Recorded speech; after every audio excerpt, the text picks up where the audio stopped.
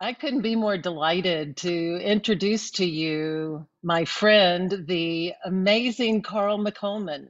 He's our keynote speaker for our Christian Mystic Summit, and he's just a beautiful human being. He's a beautiful writer, spiritual director, retreat leader.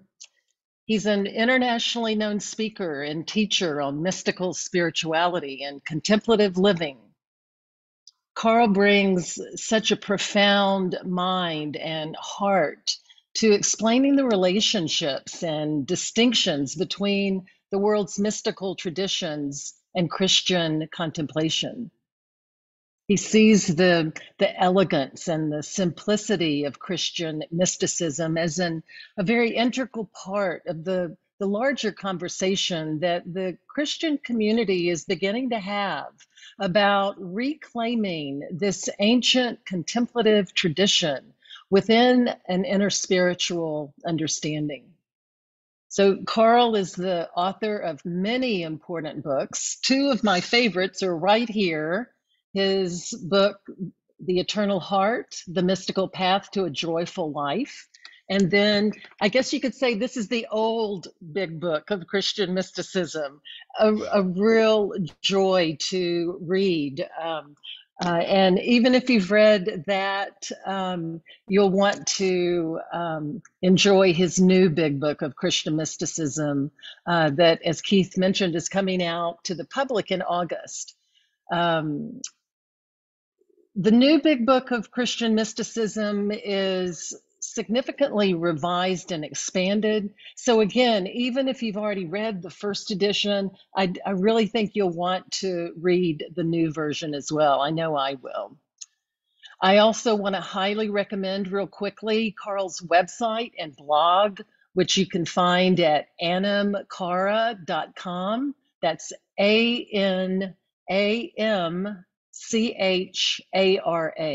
animcara.com. It's just a really rich source of his inspiring and informative writings. Do take a look at that. So Carl is going to be talking with us today about going deep and wide, integrating Christian mystical practice with interspiritual exploration. So everyone, please join me in warmly welcoming Carl McColman. Carl, please take it away.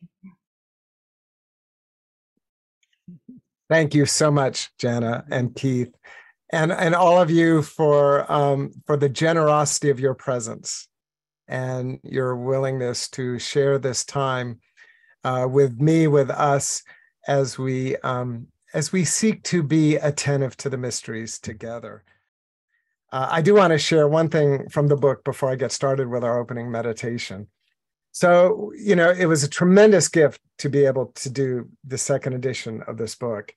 And as I sat down to work on it about a year ago now, I really was kind of puzzled with how did I want to rewrite the introduction? Because I know myself, I'll walk into bookstores and I'll pick up a book and I'll open it up and I'll read the first page. And for whatever reason, I may not buy the book. Maybe I don't have enough money. Maybe I already have 12 books in my shopping cart, or it just didn't grab me for whatever reason. So I really was trying to think about the person for whom the first page of this book may be the totality of their experience. And I wanted to be sure to give that person a gift, as well as the person who buys it and takes it home and reads it from cover to cover. And so after considerable prayer and meditation, and hopefully a little bit of grace, the first sentence of the book, what I settled on was this: love is real, God is love, and God dwells in your heart. And the other 402 pages is basically just a footnote to that. That's the new big book in Christian mysticism in a nutshell. And so I really hope that we can hold that in our hearts tonight. And if you want, some like biblical basis for that, look no further than Romans chapter 5, verse 5. Love is real, God is love, and God dwells in our hearts. So I invite you to hold that as I share first a little bit of my story and then a few thoughts on this interesting question of Christian mysticism and inner spirituality. So I want to mention two dates in my life that are very formative, and they both took place in February during my childhood, but they were 13 years apart. And the first one, and there may be a few people on this call who will remember, it was quite the date. I don't think Keith is old enough to remember. It was February 9th, 1964. And if you were there, and I was just a little tot, but if you were there, you probably tuned in to Ed Sullivan to watch the Beatles on their first, I see Jana waving, yes, on their first of several appearances on the Ed Sullivan Show. But of course, that was the launch of what we called the British invasion. So why was that date so important? Well, let me get back to that, but I'll talk about the second one, which was February 5th, almost to the day, but 1977, 13 years later. Now I'm 16 years old. And if you've read my book, Unteachable Lessons, you know where I'm going with this one. Is that I was at a Lutheran church camp, high school kids church camp, and during the communion service on Saturday night, everything melted and was filled with light. And I can't explain that. I don't know if I just had a serotonin rush. Well, I probably did have a serotonin rush. The question is, what do you make of the serotonin rush? And what I made of it then, and what still rings true for me, is that it was a moment of grace where I was able to look through the window into that divine presence in my heart. And was that line from Robert Frost, I took the road less traveled and it's made all the difference. Both of those dates have made all the difference in my life. So I am in love with Jesus. I'm just blissfully, deliriously, hopelessly, romantically, erotically, in the fullest sense of the word, mystically in love with Jesus. I'm in love with Jesus's teachings. I'm in love with the story. I'm in love with the tradition. I argue like I'll get out with the institution. That's another story. We'll just set that aside for right now. But I'm in love with Jesus. And that night in 1977 was our amazing first date. But I'm also in love with rock and roll, and I'm in love with the Beatles. And the reason why that night on Ed Sullivan is so important, because 4 years later, the Beatles went to India. Now, they weren't the first to go to India. In fact, Ram Dass went to India the year before. Many followed them. But there was something cataclysmic about the Beatles going to India. They came back. George Harrison certainly was a changed person, and it probably affected the others as well. And we all know that in 1971, George Harrison, fun fact, first ex-Beatle to have a #1 song, My Sweet Lord, which, and I know there were some issues with the music, copyright. We're not going to worry about that. The bottom line is that song is the most beautiful inner spiritual anthem I've ever heard. It's a song of bhakti, of devotional spirituality that weaves together Hare Krishna and Alleluia in a seamless, integral whole. So the Beatles went to India. Ram Dass went to India. By the time I was a teenager, which is around the time of my mystical experience in 1977, I was listening to bands like Led Zeppelin and Pink Floyd and Yes and so forth. Well, there was the band called Yes had an entire album that was based on the teachings of Yogananda's book, Autobiography of a Yogi. And so because I was such a big Yes fan, I had to get that book. And I read that book. And I've never been to India. It's on my bucket list. I've never been. But that book introduced me to India and introduced me to the spiritual tradition of, obviously, of the Hindu tradition. And then from there came Buddhism and Taoism and Shinto and all those other amazing traditions. And I'm so conscious of time, so I'm going to try to keep this short and sweet. But let's just say that after reading Yogananda in high school, then came Alan Watts, then came Carlos Castaneda, then came Starhawk, and the whole kind of pagan conversation. Then came the Sufis, then came the Kabbalists, that while I was hopelessly in love with Jesus, I was also just discovering all these other amazing wisdom traditions.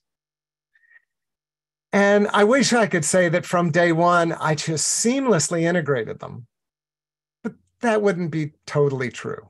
I would say from day one, my heart was drawn and connected and intrigued by all of these great traditions. But I struggled. I grew up and still live in the South, under the long shadow of very conservative theology.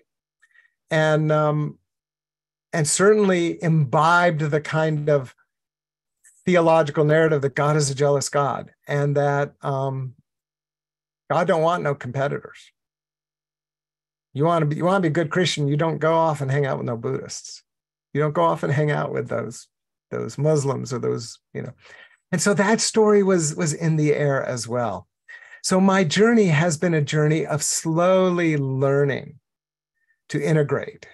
And a lot of that has had to do with my own journey as a Christian, as a follower of Jesus. And so I think we'll try to get into a little bit of that tonight. Again, this isn't just about me, but it's just about, I think that there's something zeitgeisty about the world we live in. The Beatles going to India, Ram Dass going to India, Abhishektananda, Bede Griffiths, Sarah Grant, many others. Maybe after the break, I'll talk about, I especially want to talk about some of the women who have done interfaith work, because the guys get all the attention, Bede Griffiths, Thomas Merton, yeah. There have been quite a few women who've been engaged in that work too, and they deserve to be amplified a little. So hopefully we'll get to that. But let me finish by telling just a little story from a few years ago that I think it expresses the hope of where we are today. So my older brother and my sister-in-law live down in Tampa, Florida, and they are absolute agnostics. They did not even go to my dad's funeral. They didn't go to my daughter's funeral when my daughter died. They are hardcore agnostics. They are very bemused by the fact that I'm this, full-time Christian lay minister. They don't quite know what to make of it. But they do have this sense of Christianity that I think they get from the media, not from their own experience, from the media. So a couple of years ago, I wanted to take a seminar at a weekend event at the Shambhala Center, and the one in Atlanta didn't have that event, but the Shambhala Center in St. Petersburg did. So I registered for it, sent an email to my brother and sister-in-law and said, hey, can I come crash on the couch for a weekend while I'm going to be hanging out with the Buddhists? The very next day, I get a phone call. I'm driving to Gainesville, Georgia, about an hour north of Atlanta, where I'm going to be speaking. Phone rings, answer the phone. It's my brother. And he says, I'm worried about you. And I said, you're worried about me? And he said, yeah, here you are. You have this wonderful kind of ministry as a Christian writer and speaker and teacher. And now you're going to go become a Buddhist? And I said, well, I didn't say I was going to become a Buddhist. I said I was just going to go to a Buddhist conference. And he's like, yeah, but what if the Christians find out? I'm like, Christians aren't going to care if I'm hanging out with the Buddhists. But in his mind, they would. So we talked. I tried to reassure him. We got off the phone. I got to Gainesville at the Episcopal church where I was speaking, thinking about this conversation. I walk in. Of course, they're having dinner before the time for my talk. So I sit down. I'm at a table. I'm with the rector, the priest. I'm with the senior warden, with the director of education who hired me, and 3 or 4 other people. We're all sitting around. And the topic of conversation was the Dalai Lama's recent visit to Atlanta, and I was the only one at the table who hadn't been there. And I thought, oh, I wish my brother could be here right now. And I share that story not to pick on my brother. I love him dearly, but to point out that the Interspiritual project is already happening in a significant segment of the Christian community. Probably most of the people here have some connection, and we'll talk about the different flavors of Interspiritual in just a few minutes. So I want to celebrate that. And back to the meditation, we're in the present, welcoming the future. uh, mysticism, and I know some of the wonderful talks this week have really, dug deep into the story of mysticism. In my own writing, I love Julian of Norwich. I love Meister Eckhart. I love the Desert Mothers and Fathers, Howard Thurman, Simone Weil, all these amazing figures. But that's the story. We are here in the present. We are embodied today. We are welcoming God's future into the present. And my friends, I deeply believe with all my heart that the future that God is offering us will bring the Buddha and Krishna and so many other figures from world tradition as surely into the Christian family as Thomas Aquinas brought Aristotle in 1,000 years ago. Now, when Thomas Aquinas wrote about Aristotle, his books got burned. We forget that little bit of detail, but they burned his books in Paris. Now, even your most conservative Christian will say, Thomas Aquinas, doctor of the church. If Thomas Aquinas can quote Aristotle and move from being on the fringe to being one of the great teachers of our faith, then I think we can embrace the Buddha and we can embrace the other great wisdom teachers today with that same trust in divine love and in the invitation for our own spiritual life. So interspirituality is here. I think my story about Grace Episcopal Church in Gainesville, and fun fact, Stuart Higginbottom is now the priest there. He wasn't the priest at the time, but he is now. Some of you know Stuart, wonderful contemplative teacher himself. But one of the things, I've been involved in the interspiritual movement in Atlanta for about 10 or 12 years, and I've learned a lot about how people relate to interspirituality. And so I'm not going to talk about mysticism just yet. I want to just talk about how Christians engage the other. And let's just look at five ways that I've seen it happen. And the first is to ignore the other. Let's just pretend it's not there. We read the Bible, we worship Jesus, la, la, la, la, la, la, la, la, la. And what everybody else is doing, we're just going to ignore. I don't think that's very skillful. I don't think it's sustainable at all. Option number two, which unfortunately you see a lot here in the South, is you attack the other. Oh, well, they must, the demons must be inspiring them. That's why they don't worship Jesus. And it's our job to convert them. It's our job to give them the truth, to preach the gospel to them. And I understand there is a narrative in Christianity about spreading the gospel. I get that. But still, it's kind of like this gesture of attack. There's some aggression there and some hostility. I don't know that that's skillful, certainly from a contemplative perspective. Option number three is to bargain with the other. You're not going anywhere, but neither are we. So you stay on your side of the street and we'll stay on our side of the street and we'll just kind of leave each other alone. We'll have a truce. It's really kind of a revisit to number one, isn't it? So it's, so again, not very skillful.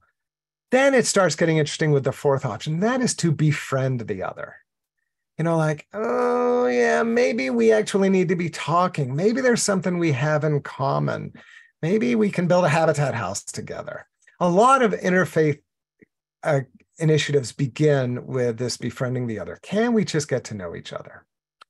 But then number five is when interfaith or interspiritual movement leads to celebrating the other. Isn't it cool that God has created a world with so much diversity? Isn't it cool that you and I are so different? I am glad we are so different because we can learn from one another and we can show each other how we engage with the miracle of this life that we find ourselves in.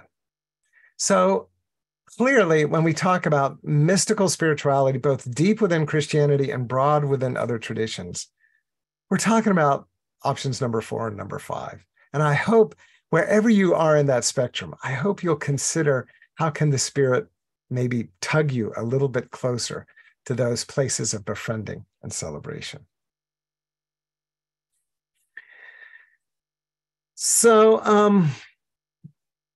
So mysticism and Christianity don't always have the happiest of relationships either.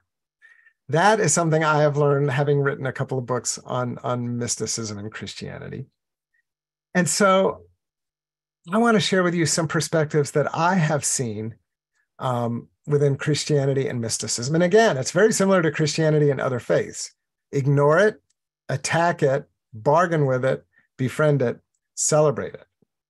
But then as soon as you start talking about Christian mysticism, guess what happens? The Buddhists show up, the Kabbalists show up, the Sufis show up, the Vedantists show up, the Taoists show up. And it's like, wow, these people are speaking a language that I resonate with so deeply, but we don't worship the same way. We don't have the same rituals or sacraments. We don't read the same sacred texts. What do we do now? So if you look at the larger community out there, the interspiritual community, and probably many of us here tonight are plugged into that community. Maybe you're more plugged into that community than you are to the Christian community. But I've noticed some interesting dynamics over the years, and I wanted to share those with you real quick. In some conservative Christian circles, especially conservative Catholic circles, I don't see this as much in the evangelical world because in my experience, conservative evangelicals are suspicious of mysticism. But conservative Catholics will tell you the only good mystic is a Christian mystic. It's okay to be a mystic as long as you're only reading, official doctors of the church, St. Teresa, St. John of the Cross. Even Meister Eckhart is a little suspect. So mysticism is okay as long as it's our mysticism, but we can't intermingle it with other faiths. I think we can see how that's back to those early postures of how we relate to other faiths. Maybe not the most skillful approach. Meanwhile, what I've seen a lot of times in the interspiritual world is every religion is welcome, but Christianity need not apply. Every religion is welcome, but Christianity need not apply. That sometimes in interspiritual spaces, the Christians are treated like the redheaded stepchildren. No offense to redheads. And I think that's a reaction to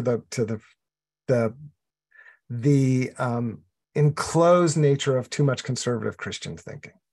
If Christians are going to be dismissive of other traditions, then the other traditions return the favor.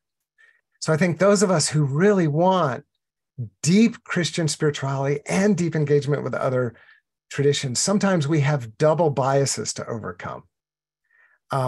It's like many queer Christians find that many Christians don't want to welcome queer people into their churches, and then people in the queer community are like, "Are you nuts for going to church?"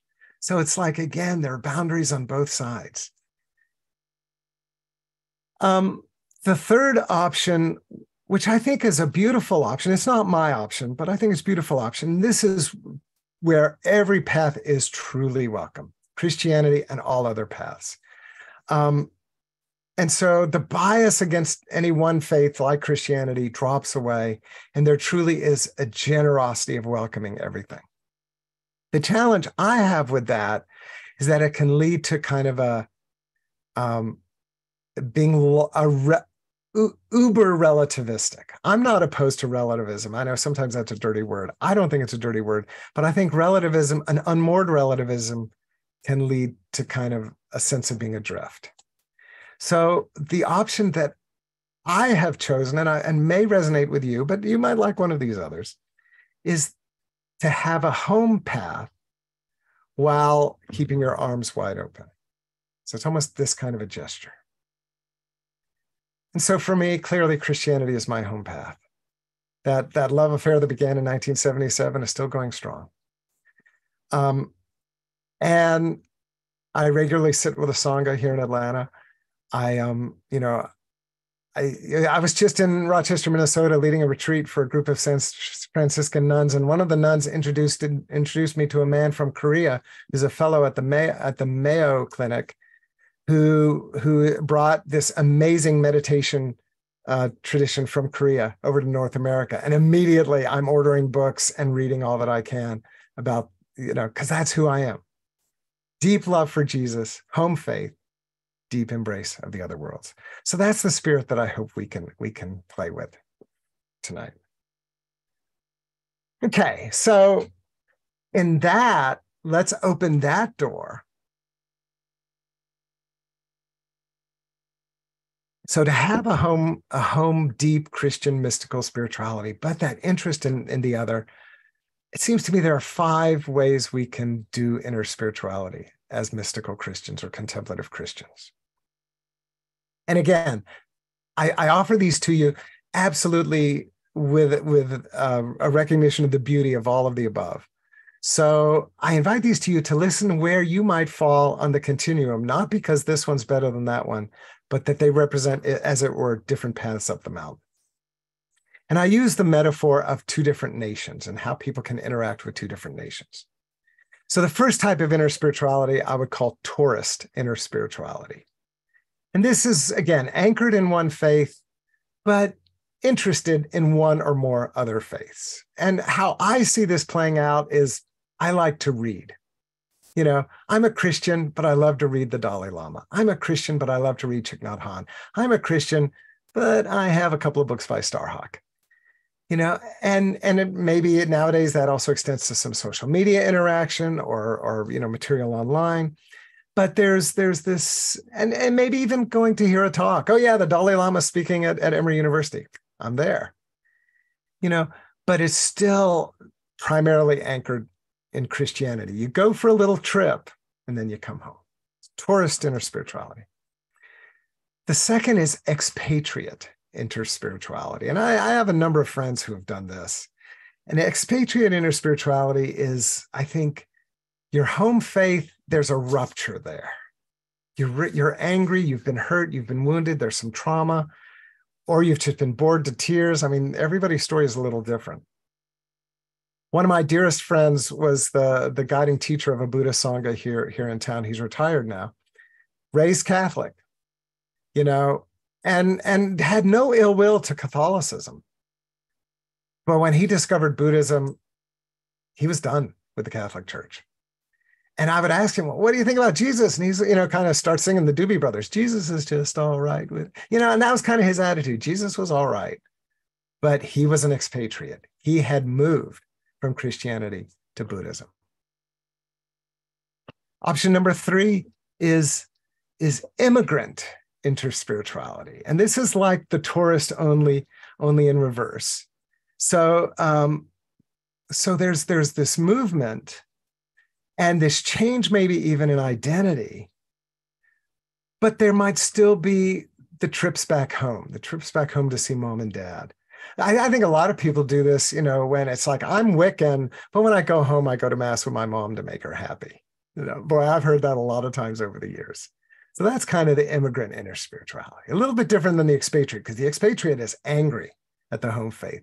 The immigrant is like, yeah, it's just not me anymore. Number 4 is ambassador interspirituality.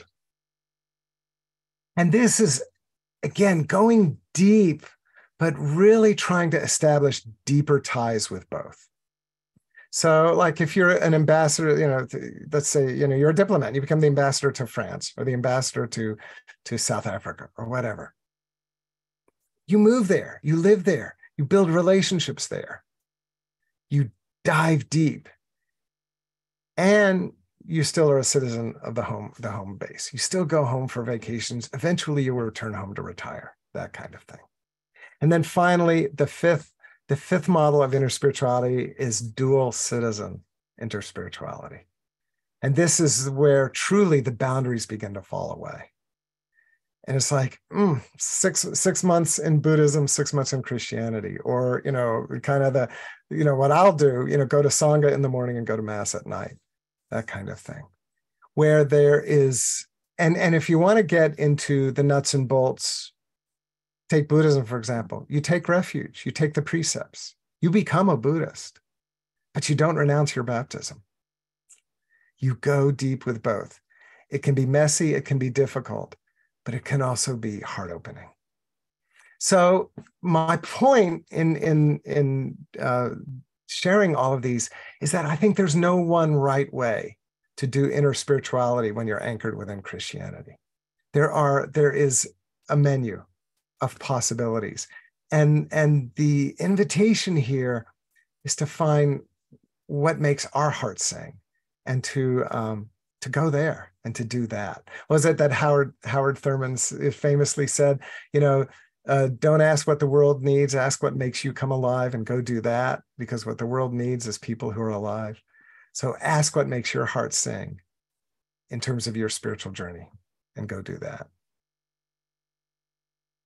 So I want to, before we do our next meditation, I do want to circle back to some, to well, even to my brother and sister-in-law, but also to Christians I have known, and maybe you know as well, because I don't think the South has a monopoly on these kinds of Christians, people who love God, who love the Christian tradition, love scripture, love church, et cetera, et cetera, et cetera. And they're just deeply uncomfortable with inner spiritual work. It either frightens them, it scares them, it just makes them feel icky, it makes them nervous. There are a variety of responses. For years, that just befuddled me because, again, from the time I was in high school, I just was interested in it all. And what I think it was becoming a spiritual director that really helped me, and of course, doing my own work as a directee, that I came to realize that there is a theology beneath that, and beneath that theology is an image of God.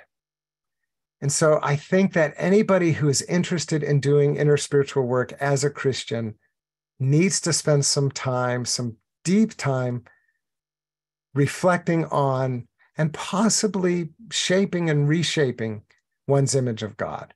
And so let me just offer some thoughts. Our image of God shapes our story. It shapes our story of faith. It shapes our story of practice. It shapes how we relate to church, how we relate to the tradition, how we relate to scripture, how we relate to one another. It really all goes back to image of God. I think image of God is more important than theology. Everybody talks about theology, but if your theology isn't built on a solid image of God, you're just going to have whacked theology.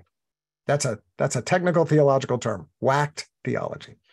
So I don't know about you. Again, my story, I got a lot of ideas about who God was when I was very little, and I carried them with me for a long, long time. And a lot of the images that I carried with me, you can find in scripture, you can find in the Bible, you can find in the saints, you can find in the mystics. I don't know that they are the most skillful images of God. I think Richard Rohr is famous talking about scripture. The scripture is 3 steps forward and 2 steps back, as human beings have tried to learn what it means to worship a God of love. And so, in other words, sometimes scripture teaches by bad example. Now, I'm not saying it isn't the word of God. Okay, I don't want to scandalize anybody, but sometimes it teaches by bad example. And yet the reality is we take those bad examples and then we carry them with us. And so just 2 examples.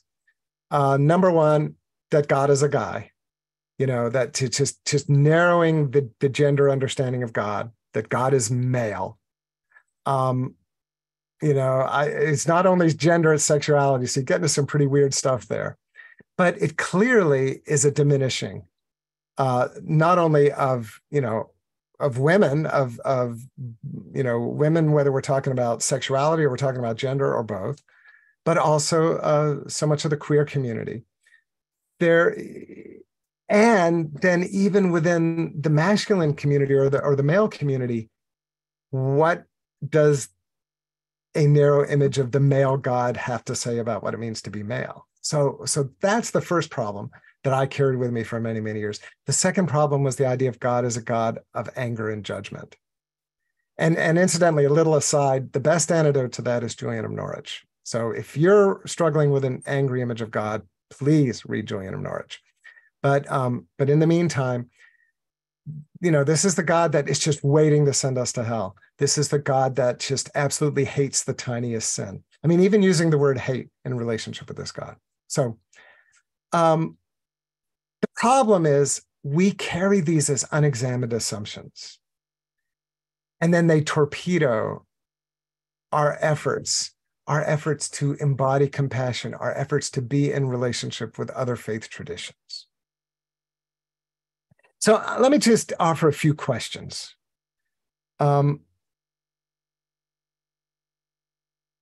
If you were to describe God to a friend or family member, what would you say? How would you describe God's personality? What is your understanding of concepts like love, justice, righteousness, holiness, and compassion?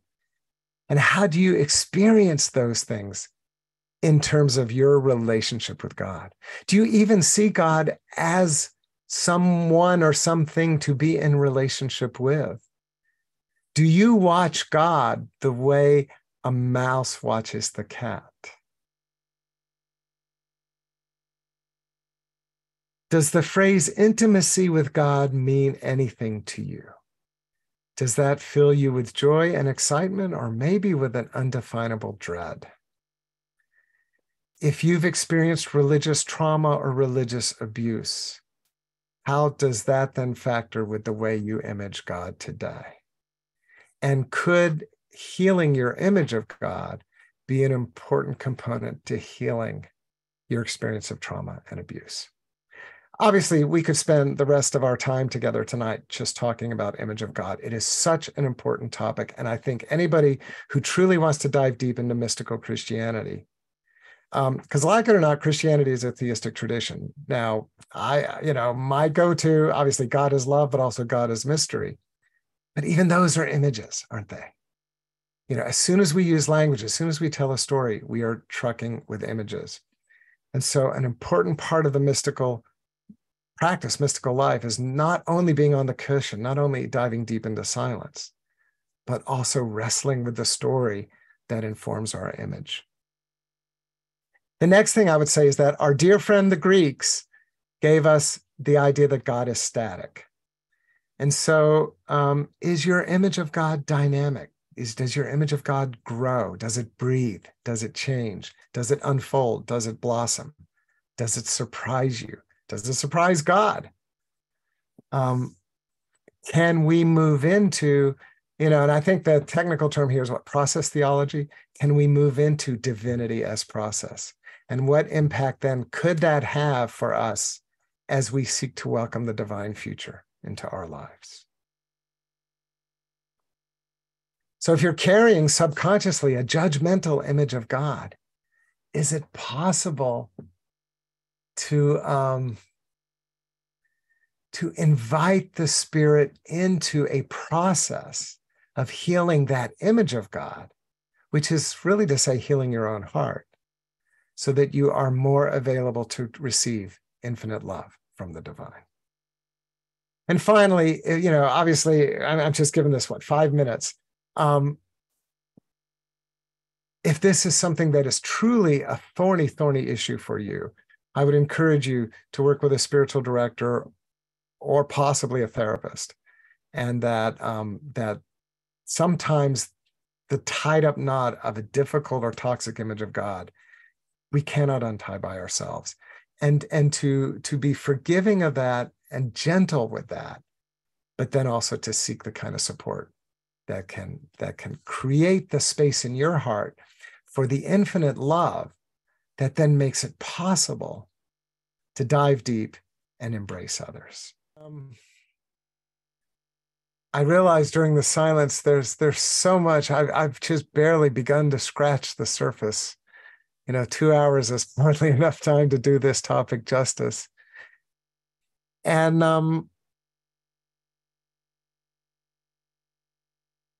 I've tried to avoid, getting caught up in the details, because interspirituality is such a vast topic.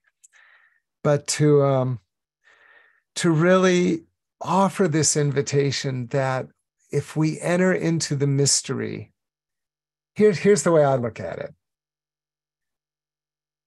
There are so many languages, and there's one silence.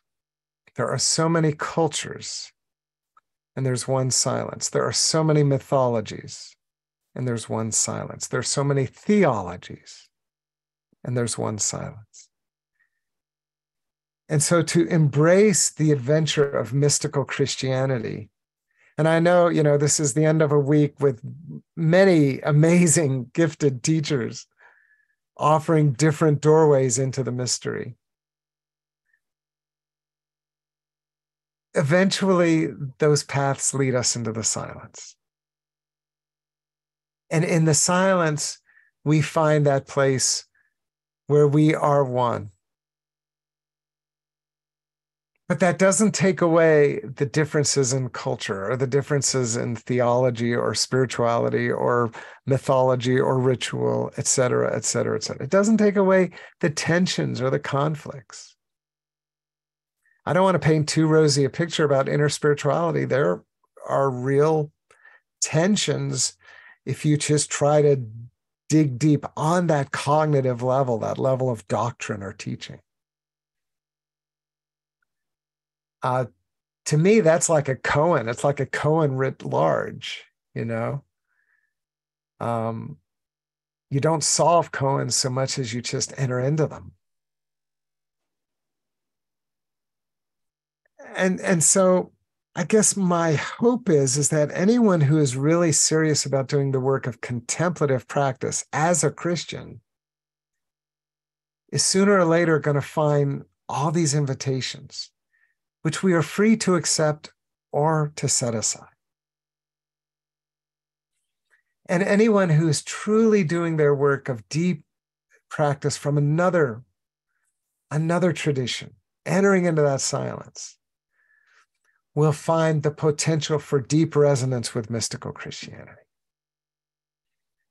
And I, for one, just believe that the Holy Spirit is inviting us into this sacred place. But we're pioneers, and because we're pioneers, our stories will look different, our paths will look different. Some of us will have joyful experiences, others may have more fraught experiences, but it's all part of the larger symphony, the larger tapestry. So before we open up to conversation, I do just want to mention 5 names. I mentioned earlier when I was thinking about who are some of the exemplars for mystical interspiritual Christians. And again, the usual names, Thomas Merton, Bede Griffiths, they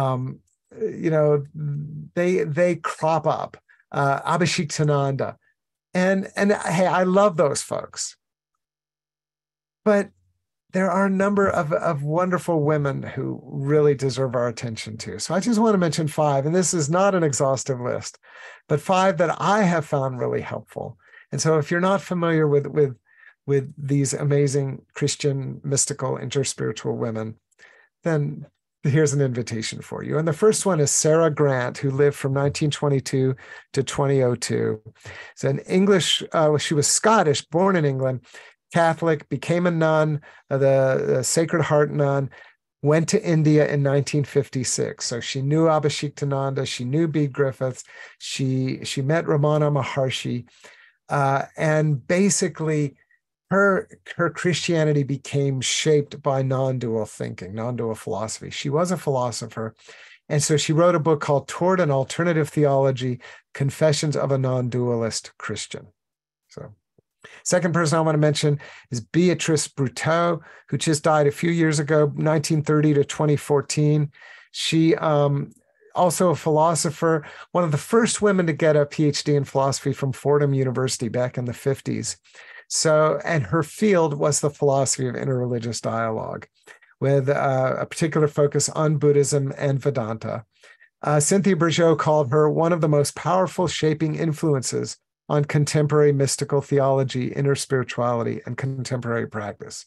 Author of 12 books, including Radical Optimism, God's Ecstasy, and What We Can Learn from the East. Then Elaine McInnes, or McKines, I'm not quite sure how it's pronounced, also passed away just last year, 1924 to 2022, lived well into her 90s. Canadian nun, member of Our Ladies of Missionaries, was the first Canadian of any gender to be authorized as a Zen teacher. She was a disciple of Kun Yamada Roshi, who also taught Ruben Habito, among other Zen Christians. Was respected as a Zen teacher both in North America and Japan, wrote a number of books, including Zen Contemplation for Christians, Light Sitting in Light, A Christian's Experience of Zen, and The Flowing Bridge, Guidance on Beginning Zen Koans. Then two people who are still alive.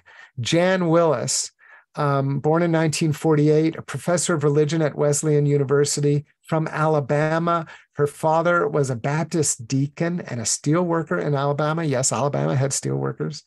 Um, she traveled in Asia in the early 1970s, became a student of Thubten Yeshe, so became a Tibetan Buddhist, wrote several books on Tibetan Buddhism, including The Diamond Light of the Eastern Dawn, an introduction to Tibetan Buddhist meditation. She also published her own memoir called Dreaming Me, Black, Baptist, and Buddhist, One Woman's Spiritual Journey. Then finally, Susan Stabile, born in 1957, Catholic laywoman, a lawyer, and a law professor, and a spiritual director, but she spent 20 years practicing Buddhism, Tibetan Buddhism, and was ordained a Tibetan Buddhist nun. She eventually opted to leave the religious life, the life of a Buddhist nun, got married, returned to Christian practice, and so she now is an Ignatian-trained spiritual director. She wrote a wonderful book called Growing in Love and Wisdom, Tibetan Buddhist Sources for Christian Meditation. So obviously there are many, many other voices, but I really wanted to highlight those 5 because I think they're wonderful, and yeah, that you might too. Carl, boy, thank you. How can we thank you enough? This has just been so wonderful. I wish we had at least another hour. Really, I hope everybody can join me in a big, warm, heartfelt round of applause for Carl by waving your hands as we've been doing. Carl, you're awesome. You've really enriched us, and we thank you for this.